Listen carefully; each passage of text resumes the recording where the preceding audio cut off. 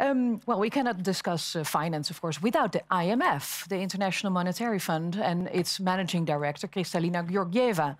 Ms. Georgieva, you have been one of the biggest drivers on climate financing. How can we scale up adaptation finance?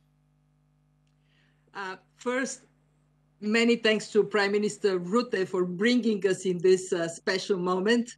And since I'm the first to take the floor after John Kerry, warm welcome to the United States back in the Paris Agreement.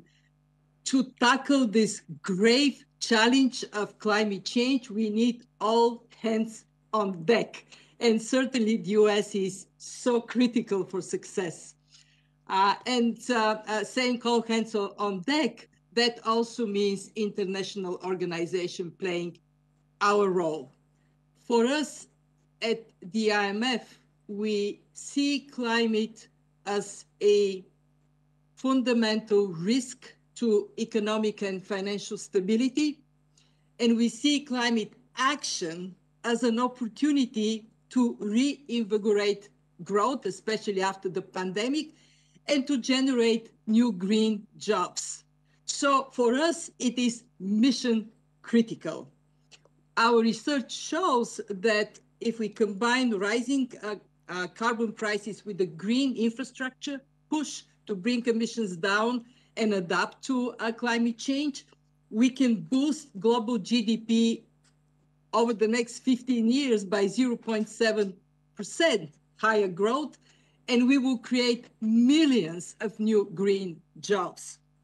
So what does action mean for us at the IMF? First, integrating climate in our annual country economic assessment. They're known in the world as Article 4 consultations. In highly vulnerable countries, we focus on adaptation, and we are also building up mitigation analysis, including carbon pricing in our assessment of large emitters. Second, including climate-related financial stability risks in our financial sector surveillance through standardized disclosure of these risks, enhanced stress tests, and assessments of supervisory framework. Make the money go where they must. Third, scaling up climate in our capacity development so we can help equip finance ministries and central banks with the skills needed to take climate considerations into account. And fourth, mainstream climate indicators in macroeconomic data.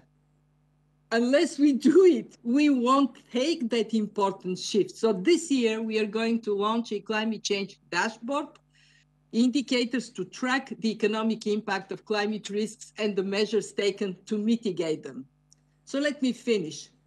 Climate resilience is a critical priority, and this is why we place it at the heart of what we do this year and in the years to come. Thank you very much, Kristalina Georgieva from IMF.